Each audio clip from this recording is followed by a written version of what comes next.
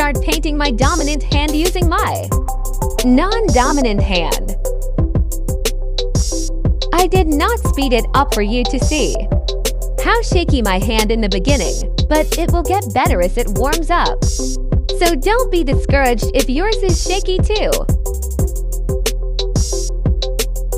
For easier gripping, you may stretch and wrap the bobby pin with masking tape to imitate a dotting tool. Resting your pinky and ring in the table or on the finger that you are working with will help you steady your hand. You may also do it this way: rest your hand on the edge of the table with your thumb holding on the side. Or get an extra pad where you can rest your hand if necessary.